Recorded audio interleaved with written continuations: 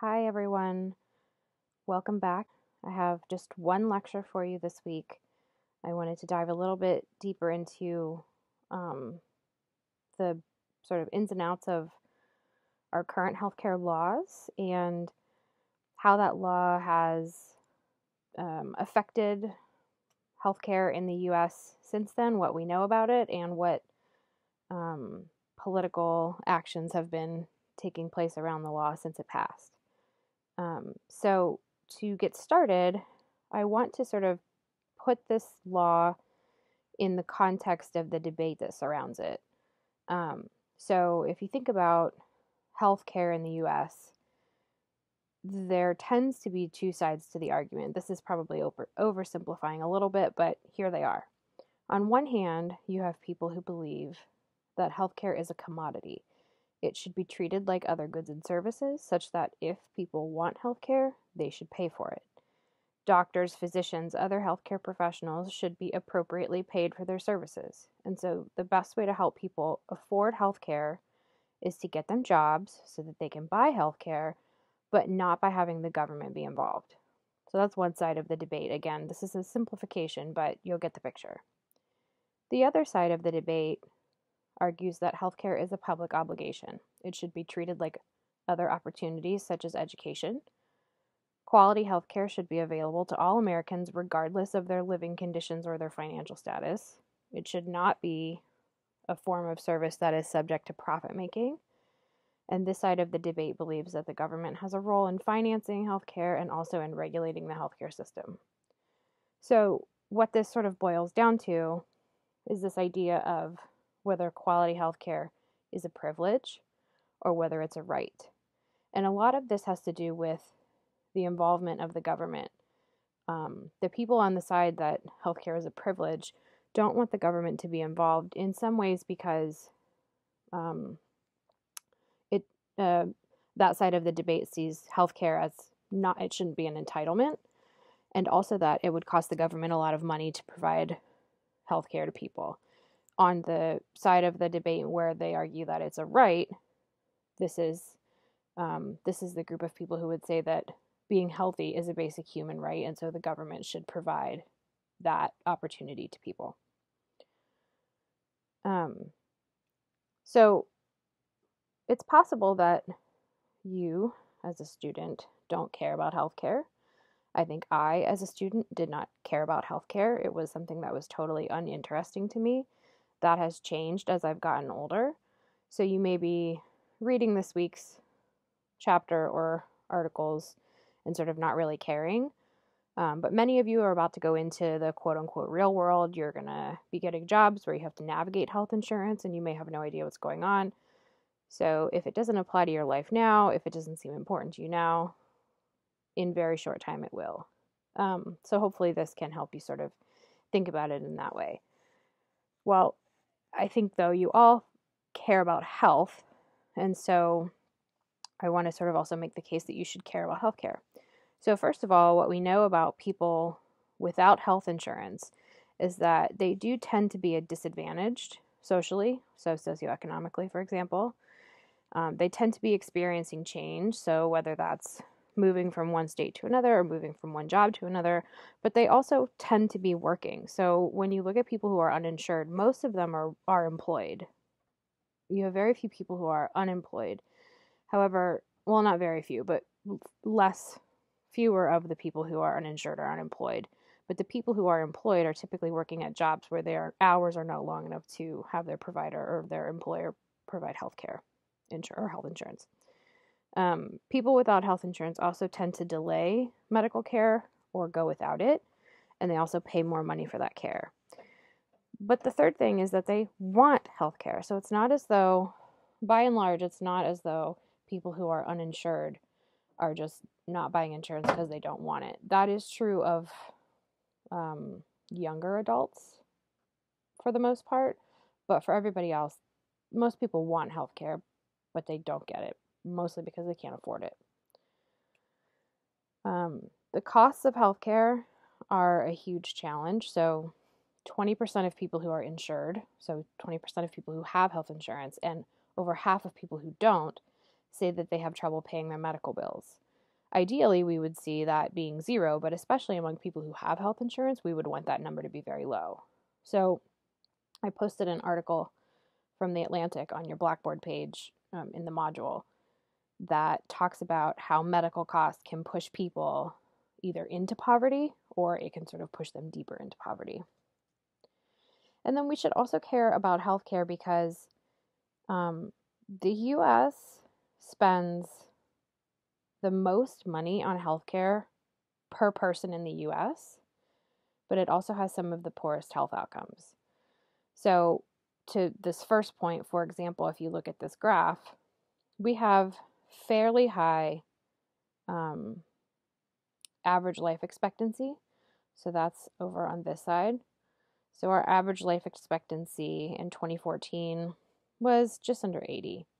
But we spend the most money per person in the United States. So our annual spending is over $9,000 per capita.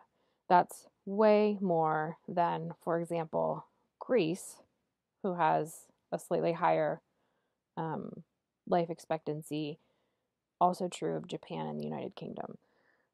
In addition to spending the most money, we tend to have the lowest life expectancy of the 13 richest nations. We have the highest infant mortality rate of the 13 richest nations, the highest rate of multiple chronic conditions. 70% of Americans have more than one chronic condition. We have the highest obesity rate. So those are some examples of how we spend so much money on healthcare, but our health as a nation is not what we would expect to get for that money.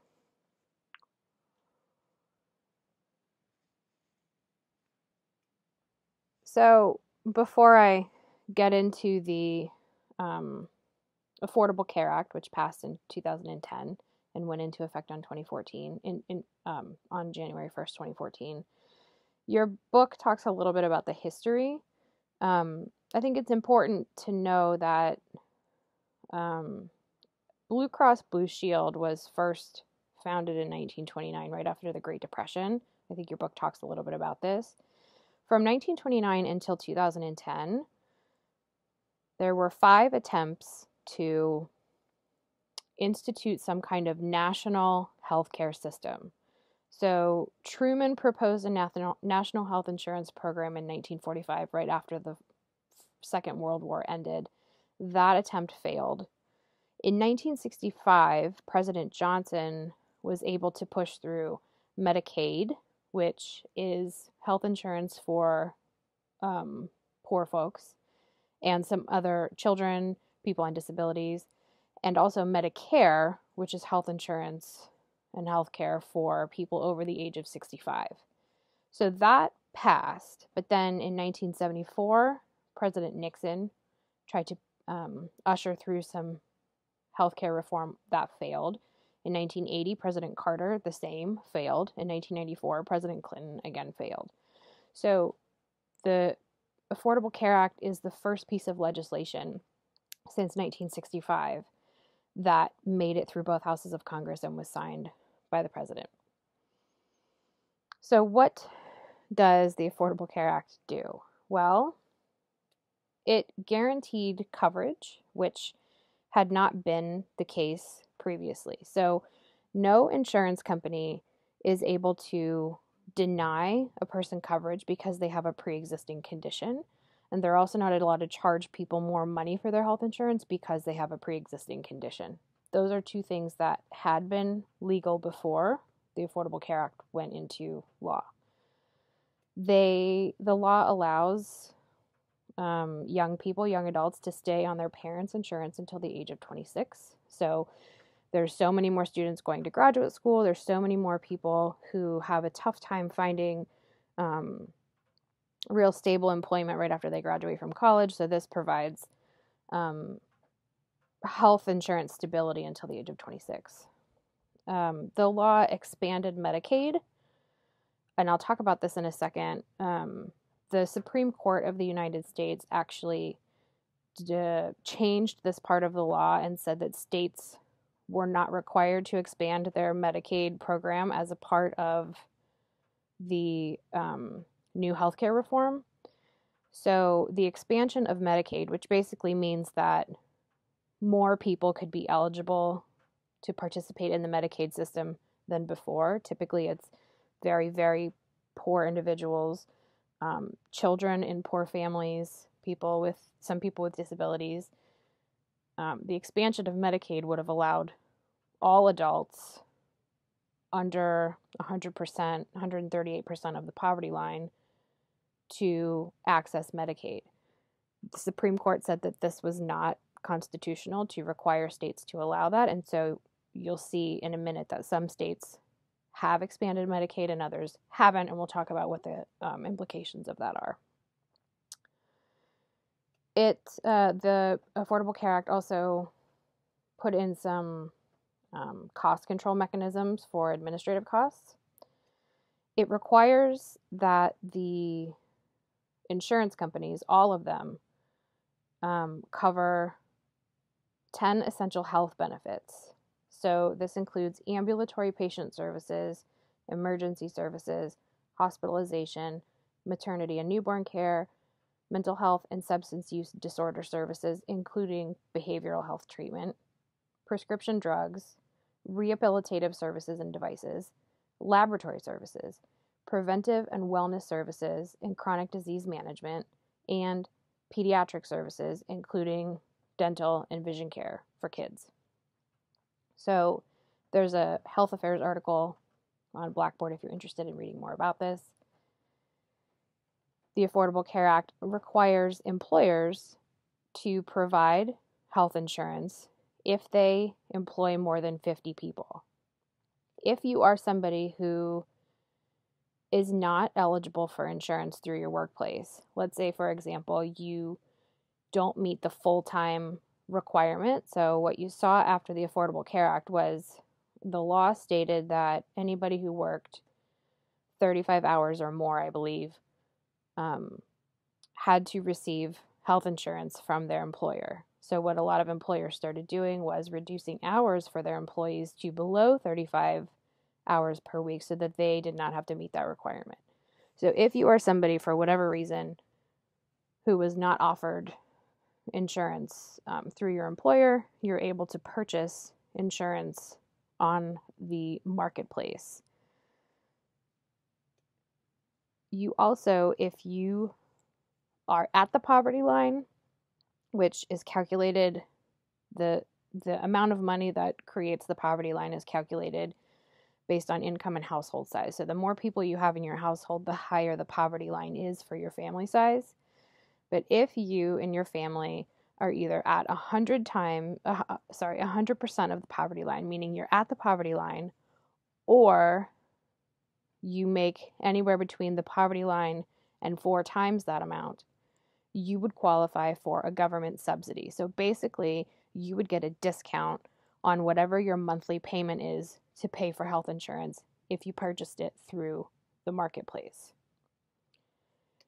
And then there's also an individual mandate. I have you listening to a short podcast this week that explains the individual mandate. Essentially, what this means is that the Affordable Care Act requires everybody to have health insurance. All adults must have health insurance. The reason for the mandate, just briefly, is that if you only have people who need health insurance, those people are probably going to be ill, and they're going to be very costly to the insurers because they're going to be using a lot of medical treatment and medical care. If everybody is required to get health insurance, that brings healthy people into the insurance market, healthy people who are paying for monthly insurance just in case something happens, but aren't going to be racking up a lot of bills. So it sort of equalizes and brings down the total cost for the insurance companies. So this was challenged in court, and the case went to the Supreme Court in 2012, but the Supreme Court upheld the rule of the individual mandate, saying that it was constitutional. Recently, in December of 2017, the Congress passed and the president signed the Tax Cuts and Jobs Act of 2017, which removes this requirement. So basically, what happened is that this new act says people are still required to get health insurance. However, it used to be the case that if you did not have health insurance for the entire year, you would have to pay a penalty when you filed your taxes at the end of the year. This new Tax Cuts and Jobs Act says you still have to get health insurance, but you don't have to pay a penalty if you don't get it. So it's sort of like not really enforcing the rule because there's no consequences if you don't follow it. So these are the things that the Affordable Care Act put into law. These are sort of the main components of this law. When we talk about Medicaid expansion, you had 33 states up until this graph was updated January 16th of this year. So you have 33 states, including the District of Columbia, who have expanded Medicaid. So what this means is that where previously an adult person who's making maybe $3,000 less than what the poverty line is for that family size, before the Affordable Care Act, that person would not have qualified for Medicaid, and Medicaid would be free for that person. So that person does not make a lot of money, but that person, if that person was single, unmarried, no children, would not have qualified for Medicaid. Under the Affordable Care Act, the expansion says that anybody who makes less than the poverty line, whose income is lower than the poverty line threshold, would qualify for Medicaid. This went to the Supreme Court. The Supreme Court said it was not constitutional to require states to expand Medicaid. So what you see here is the states in orange are states that have not expanded Medicaid. So what does this mean? Well, it leads to a gap in coverage. So in states that expanded Medicaid, all people who are under, I said 100%, I meant 138% of the federal poverty line are covered. Anybody who makes more than the poverty line can go to the marketplace, healthcare.gov, and they can search for an insurance plan that they like, and they put in their age, where they live, and how much money they make, and the website will tell you what your subsidy is or what your discount is on your monthly payment. But in states that did not offer a Medicaid expansion, you have a large group of primarily healthy but very low income adults who do not qualify for Medicaid. The rule of the Affordable Care Act is that you have to be at least at the poverty line in order to receive a subsidy from the marketplace. So in states that did not expand Medicaid, you have a gap in coverage for a group of people who could purchase health care on the marketplace, but they would have to pay full price. And obviously they would not be able to afford that. So this is sort of why the Medicaid expansion was such a hot topic immediately following the passage of the law, and continues to be a hot topic because there are still states where this group of people essentially cannot afford health insurance. So what has happened since the Affordable Care Act was passed and since it went into effect? So it went into effect on January 1st of 2014. So essentially it's been in effect for 4 full years. The first year was a little bit rough. So we have had this law in place for 4 full years, and we do have some data. It's not totally up to date. Because this is such a recently enacted law, it's really difficult to tell what the long-term implications are, but I'll talk about 2 that I think are important. One is the change in the percentage of U.S. adults who do not have health insurance. So we do know that the Affordable Care Act increased access to insurance for tens of millions of people. So you can see on this graph that the high point is the high point is 18% of people uninsured, and this is like in the middle of 2013 or towards the end of 2013. So I think what's happening here between 2012 and 2013, you can see that right here in October of 2013, the marketplace for insurance under the Affordable Care Act opens. And so you probably see people leaving their health insurance plans from their work, or perhaps not having health insurance plans anymore from their work, and then entering the marketplace to purchase insurance.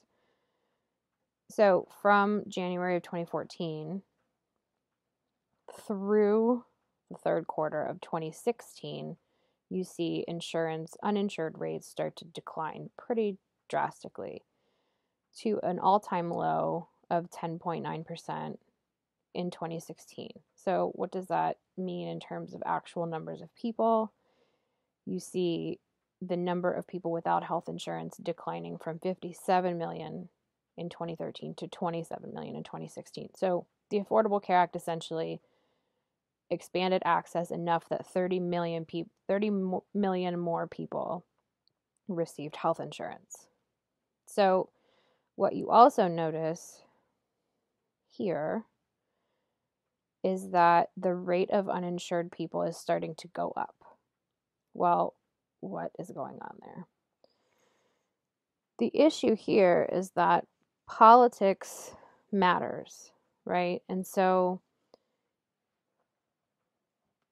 the climate around the Affordable Care Act has not been super positive. And when the White House switched parties in 2016, we went from a Democratic President Obama, who's the one who really ushered through the Affordable Care Act, to President Trump, who's a Republican. There's been a lot more talk around repealing Obamacare. That causes uncertainty in the insurance market because insurance companies have no idea whether this law is going to still be around in the following year. So at the end of the year, when they're starting to set their prices, they really don't know what's going to happen, and that causes them to have to increase their prices because they're not really sure who's going to sign up for this or not. The higher the prices, the less accessible insurance is, and so people start to leave their insurance and just opt to go without because it's just getting too pricey. The other thing I want to point out is that the cost of healthcare has still increased after the passage of the Affordable Care Act. So health insurance has become more accessible, but the cost of healthcare has still increased. And you can Google this and find a number of different graphs that will show you a similar story. This graph here is showing you that in 2016, so these numbers all represent 2016 in comparison to 2011, okay? This light blue line shows you how much the deductibles have increased since 2011. The deductible is the amount of money you have to pay out of your own pocket before your health insurance starts to kick in. So let's say my deductible is $1,000. It's sort of like your car insurance. Well, it's exactly like your car insurance. So let's say your deductible on your car insurance is $1,000. If you get into an accident and you want your health insurance is not going to pay for your car. You want your auto insurance to cover the damage of your accident. I mean, that's the whole reason you pay insurance in the first place, right? They will only pay for your damages after you've paid your $1,000 deductible.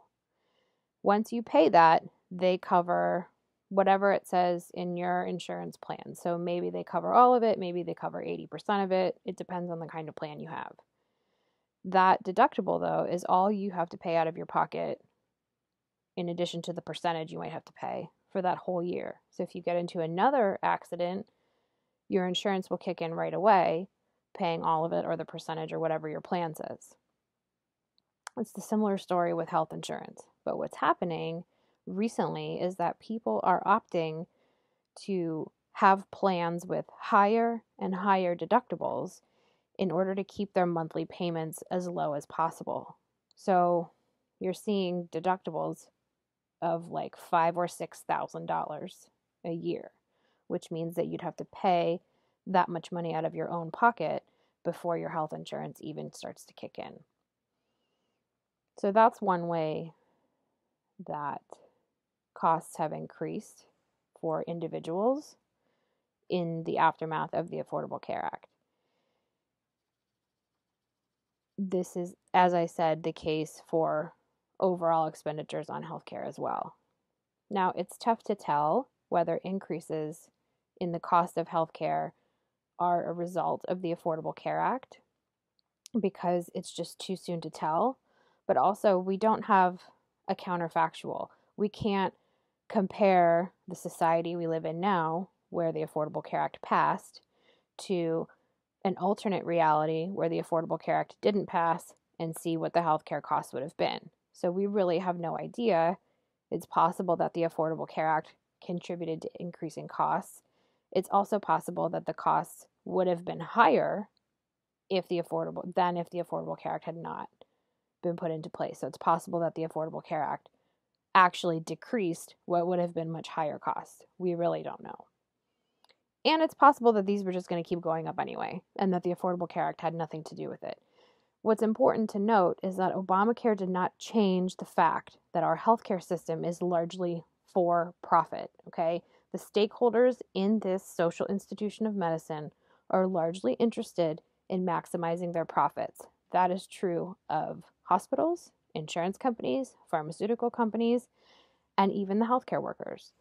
So until that is changed, we probably won't see a lot of decreases in the overall healthcare costs.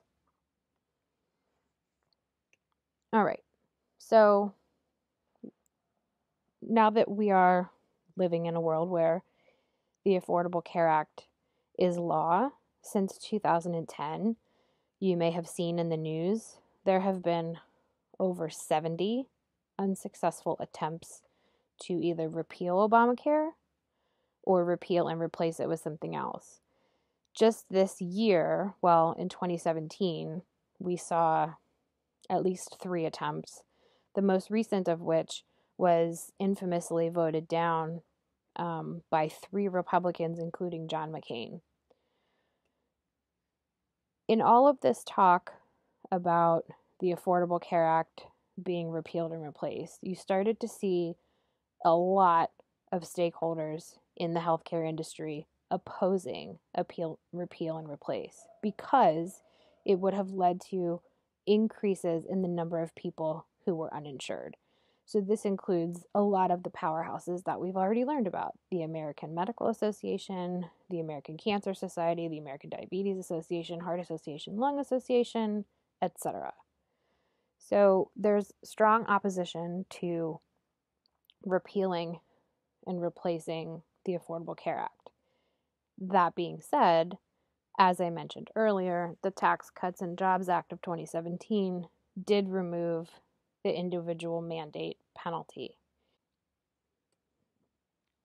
So from the other side, what I've just talked about has all been challenges from the right, challenges from conservatives and Republicans against the Affordable Care Act. From the left side of the political spectrum, people who are in the progressive caucus tend to think that the Affordable Care Act doesn't do enough to help people get insurance. So part of the Affordable Care Act debate involved what we would call a public option, which basically meant that you can pick your health insurance company, which, we can do when we go on the marketplace, and that one of those options would be the government, essentially, as your health insurance company. And this basically would look like Medicare. So Medicare is very well regarded in terms of the quality of care and the affordability that it provides to senior citizens. And so a lot of the discussion around the public option is basically the idea that instead of going with a private healthcare company, you could purchase something like Medicare from the government. This was almost an option in the Affordable Care Act until Democrat Joe Lieberman, he was a Democrat at the time, he's not anymore, until he blocked it. And this was a point of very big contention at the time of the legislative process around this law. The other thing that you'll start to hear more about, especially as we move into the 2018 midterm elections, and then as we get closer to the 2020 presidential elections, you're going to start to hear more about universal health care. And essentially what that will look like is everybody gets Medicare or something like that. Universal health care would have what we call a single payer. So you'll sometimes hear this referred to as a single payer system, where the government would be the organization that provides health insurance. And this would look something like Medicare. Now, you can imagine that there will be a lot of groups, particularly insurance companies, who will not be happy with this. And so we'll have to see how this unfolds as we move forward. So that is all for this week's lecture. If you have any questions, let me know. I'm always around. Enjoy the rest of the material. You can tell probably from the Blackboard page that this is a topic that I find super fascinating because I have posted about 100 extra links in the additional resources area. So I know it's a busy time of the year, but if you have time or even later after the class is over and you want to go back and refer to some of that, I will leave that there for you. Have a great week, everyone.